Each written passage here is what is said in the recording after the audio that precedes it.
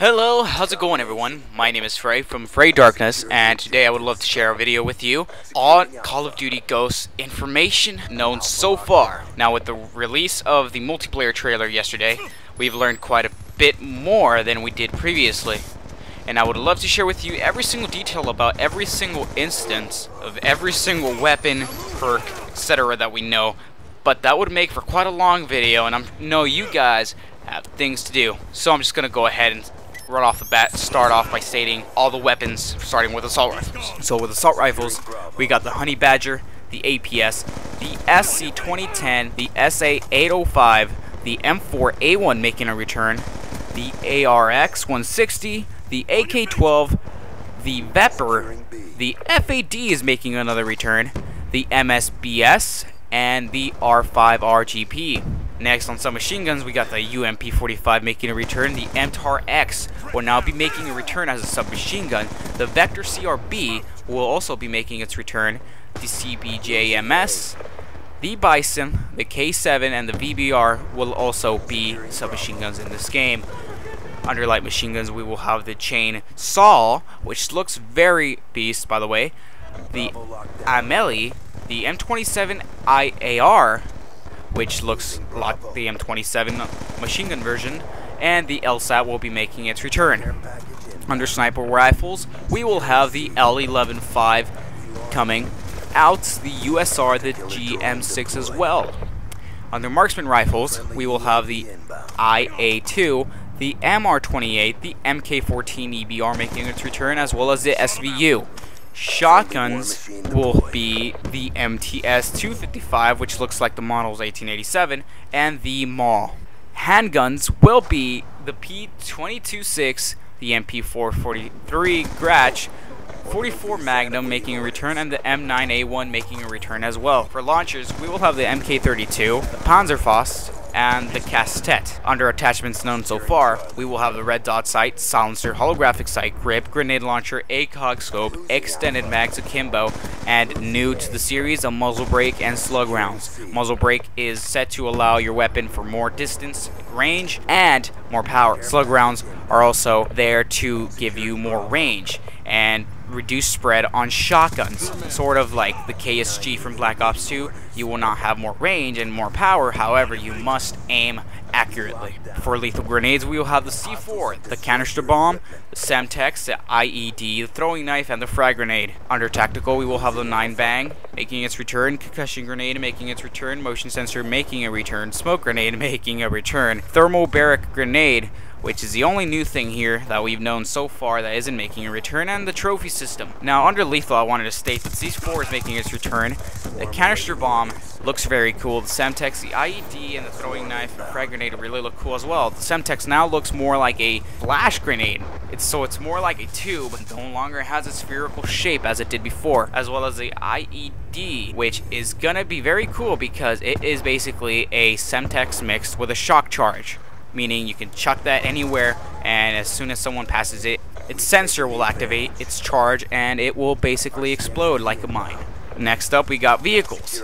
We got the Eurocopter EC635, which hasn't been seen in the series before, if I recall. The Mi-28 making a return, the UH-60 Black Hawk making its return, the Mi-24 Hyde making its return, and the AH-64 Apache making its return. We also got the Iveco LMV and the M1A2 Abrams making its return. Next, we got the factions, which is Ghosts and Federation. These are the only two factions known, unlike previous Call of Duties where there's been multiple factions. So far, it seems that the game is made up of entirely of these two fighting forces. So far, the characters we know are Hesh, Hesh's brother, Riley, Booth, Booth's partner, and Neptune. And I think we know who Sealy Booth is and who Bones is because she is his partner. Yes? Bones reference.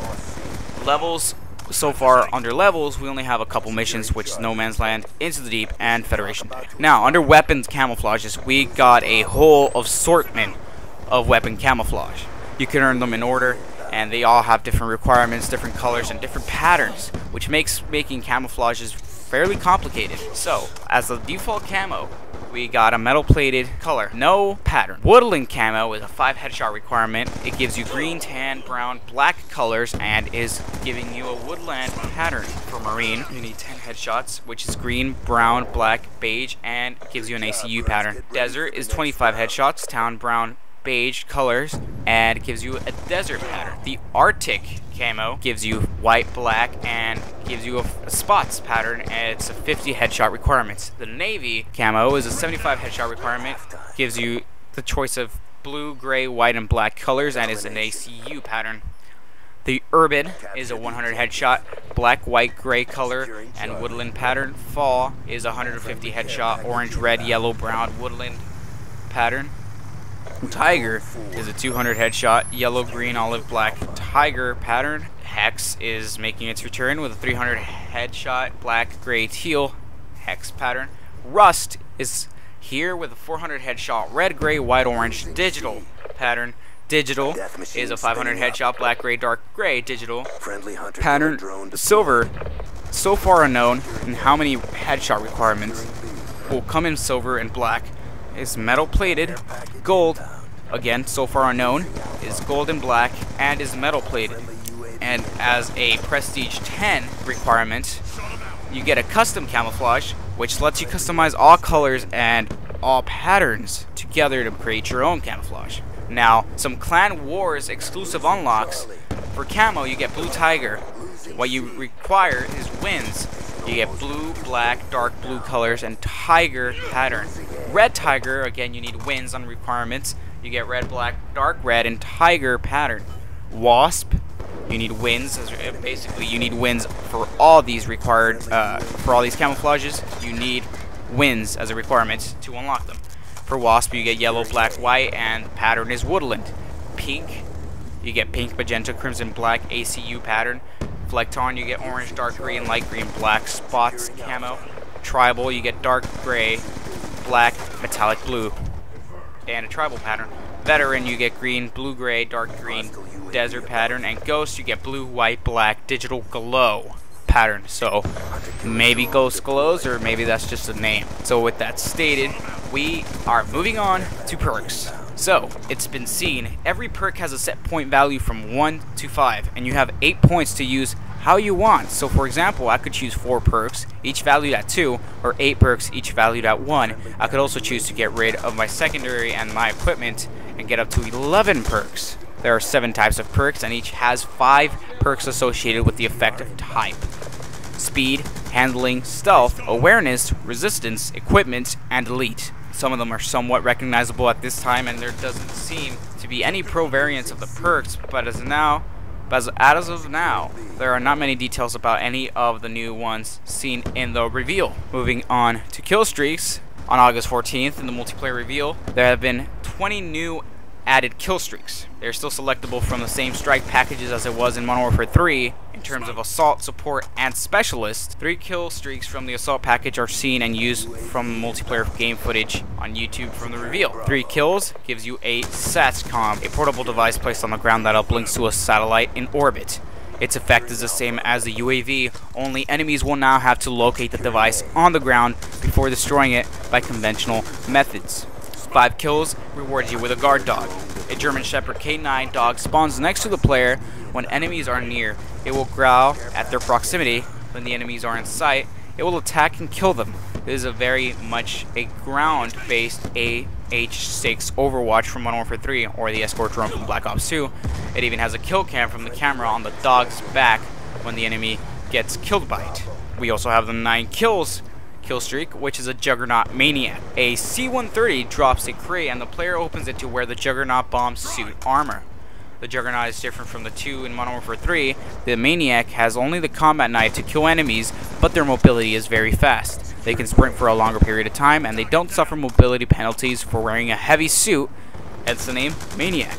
There are other killstreaks that can be seen in the multiplayer reveal trailer, but so far not all the details are known about the rest of them. There's an additional method of earning an extra killstreak reward via a C-130 dropped care package. Field orders are a blue briefcase picked up from a kill. If the player completes these field orders, they can call in a care package and earn a high tier killstreak reward. If they get killed before they complete the orders, the briefcase is dropped and can be picked up by another player. There are several field orders. Each of them are different and random each time the briefcase is picked up, such as get 2 kills while crouching, or get 2 kills while prone, or get 1 melee knife kill. Some are easy, some are hard. One very powerful killstreak reward can be obtained from the field orders care package is the KEM Odin Strike. It is similar to the MOAB from Modern Warfare 3, but has some different effects. A countdown of 5 seconds goes off before a massive meteor-like ordnance strikes the map.